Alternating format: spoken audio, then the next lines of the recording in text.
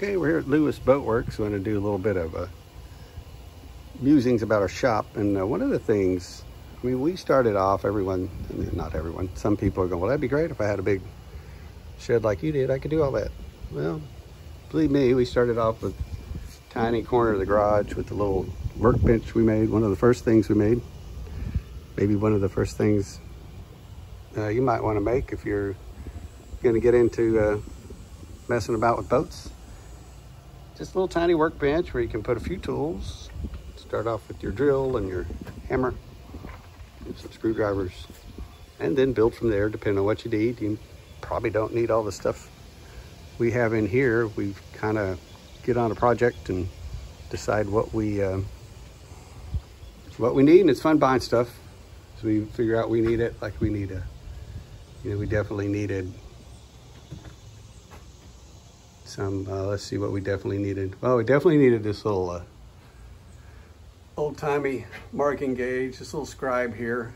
So we will visit junk shops sometimes and see what's rusting over in the tool corner.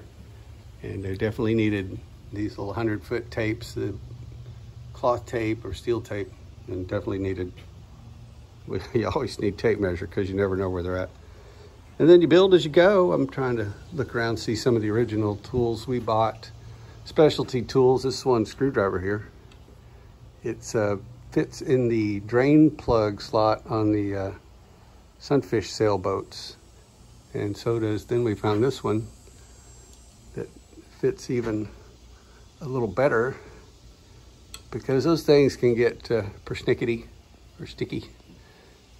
And so if you use just a regular small screwdriver, you're just gonna, soft metal, that's just gonna cam out that screw slot, and then you got other issues to deal with. Every shop should have a little section where you got PPE, you got some our go-tos, gloves, nitrile, and the work gloves, and a mask. And then read the directions on whatever it is you buy.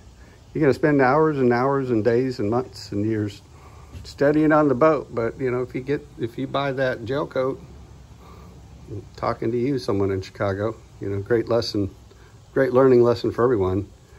Read if you need ventilation, if you need eye protection, what you might have to do if something gets splashed on somebody. Know where your sources of water are. Know where you're spinning around. Know where your fire extinguishers are. You know, put them by an entrance, so you're not trying to run into a shop to grab a fire extinguisher, dusty fire extinguisher, stored on the back of a workbench somewhere. So you know, it's always fun until someone gets hurt, and we don't want to read about any of that, and we don't want to recommend, you know, hey, go buy this paint, go buy this thinner, go buy this. Until recently, it's just kind of been assumed that people will go, oh, wow, didn't know that stuff was toxic. You know, so I'm gonna pretty much tell you if it's going on a boat, it's probably gonna be toxic because boats are designed to survive as best they can in the marine environment. And, you know, you're not just rubbing dirt on them and taking out there and sailing. Anyway, back to the shop. So we expanded from a tiny workbench with a little tiny piece of pegboard and a few tools to what we have today, and a few specialty tools. This little oscillating multi-sander hidden in there. Been great for getting into tight places, into seams, etc. Got a little sander head to sand in little nooks and crannies, which all these boats have it. And when you find your tool, think about the size. You know, you can maybe get the big Milwaukee router on sale with the cord that you got to drag around, but can you get that into a small space on a boat? We've been happy with this little cordless trim router. You know, they make them in all brands. We probably bought DeWalt because, you know, I like the yellow and black color. And they've got a bunch of tools that go with the same battery system. Yeah, but you know, there's plenty of other brands out there. Talk about your favorites if you got them. Post in the comments.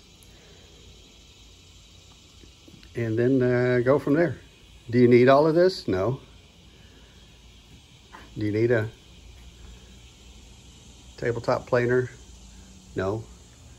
Can you go buy the antique shop and maybe pick up some old coffin plane or little number 5 or little thumb plane, spoke shave. You need a spoke shave, I don't care. Either an old-timey one like this or the, where'd it go? The Stanley number 52, number, I don't know.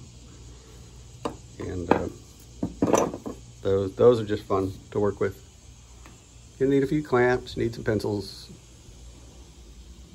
gonna need some beverages. And you need a chair. You need a chair you can sit in called the moaning chair, so that when something gets screwed up, and it will, a mistake is made, either the planning or the implementation, you can sit in the chair and contemplate what just happened and try to think forward to the next mistake that will happen.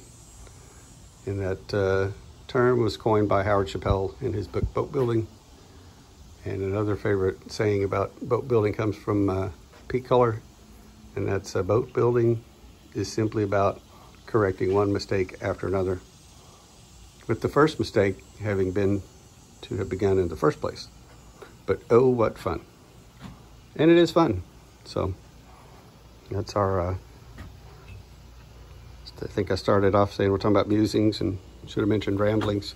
But what I wanted to talk about in this video was this little shop dolly, work dolly, finishing dolly that we built. Originally built it to hold sunfish underneath this 16-foot long, it's actually a ladder frame for a catboat build that we might do. Underneath it is the little dolly that fits a sunfish, and it has some articulating bunks. Sit right in here. These little bunks will articulate to either provide hull support in whatever angles are on the hull, or you flip the boat over and the bunks will move again to be in the right spot for the deck, because neither one of them is flat. So we have that. And then we were building the ladder frame, this 2x6 structure, and found out, oh, well, we'll just make it fit on top of the dolly, because when we can, we like to roll a boat outside and work on it outside on a nice day. And certainly if we're sanding, we're making dust, sawdust, or primer dust or whatever, we prefer, and we've lived in climates and regions of the country where you can do that. So when you're thinking about shop size, you might be, well, I want to build that finishing dolly they're talking about. And I got to have, I think some boat building books recommend you have 2 feet on either side of whatever it is you think you're building, and on either end. And you can, if you're going to do nothing but sunfish, you could have, let me do math, could be an 18 by, a little more math. You could have an 8 by 18 shop, and you could walk around, have 2 feet on your sunfish all the way around. This is a 12 by 20. We've had bigger spaces, we've had smaller spaces, but so we're painting today. So example is, all right, painted down this port side first. Now I want to go around to the starboard side. Well, it's against the wall. How do I get over there? Well, I just take it, in this case one-handed while filming, and move it. So the shop is adaptable, it's flexible, has utility. Just like the UH-1 November Super Huey helicopter that I flew in the Marine Corps. You want to take the boat outside and sand all the paint off of it? You can. So if you build some decking around your shop, just build it flush. You got to step down at one point. Just build it flush with your deck, or make the deck flush with your shop, so you can bump it over the door sill and roll it out and work on it on a nice day. And I was going to take the 16-foot, they call it ladder frame because it's got cross supports, kind of looks like a ladder. This is a very bad ladder because there's rungs missing. Because you might set up your mold for a boat here, and then a cabin mold and a mast trunk mold. And up in the bow stem, you might have some kind of mold up here. Set those molds up, and then you build your boat or shape it around those molds. I was going to take it off and go, that's kind of big. And then Skipper, because Skipper is Skipper, looked at it and said, well, it might make a good table. Might make a good table, might make a good table, might make a good table. When Skipper says something 3 times, that usually I'll listen and hear by the 3rd time. So guess what? It's made an awesome table. I've had the plans down on one end pretty much the whole time, trying not to spill too much paint on them. And then down on the other end, I've done some, could lay smaller piece of board down. I've done some varnishing. I've left some scissors hanging precariously on the edge of a canted thwart. And so that's, it's worked out great. And as it turns out in our shop, it fits. I can push it all the way up against the wall. And it's about, what is it? It's more than 36. Plus, yeah, I don't know. It's anywhere between 3.5, 4 feet wide, so it takes up 3.5, 4 feet of my shop from side to side. But that gives me plenty of room over here. And you may have noticed earlier, we've got workbenches on rollers. Got these little tool trolleys that are on rollers. So we can move all this stuff out if we need to. We want to put something bigger in here and put that stuff somewhere else, or just adapt. It's a transformer. It's gonna just change the shape of the shop while we're in here. So yeah, I would definitely recommend this or some combination of this. Maybe that's your workbench is that size. Yeah, maybe your workbench is that size. And think about your ergonomics.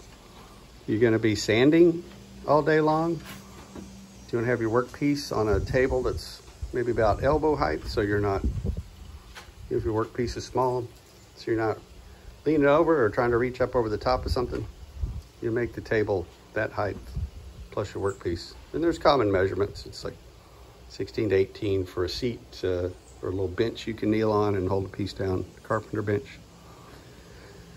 35 inches, 36 inches kitchen countertop height, and it's that height's for a reason. You don't walk into most houses and find them being 24 inches or 42 inches. This little table's been good, folds up, moves out of the way, but it's kind of short for sanding. I find myself stooped over, and after sanding for 8 hours, can get kind of sore. So roll around. Workbench has been awesome. Now that I've moved it to the other side, I can stop goofing off and get back to painting.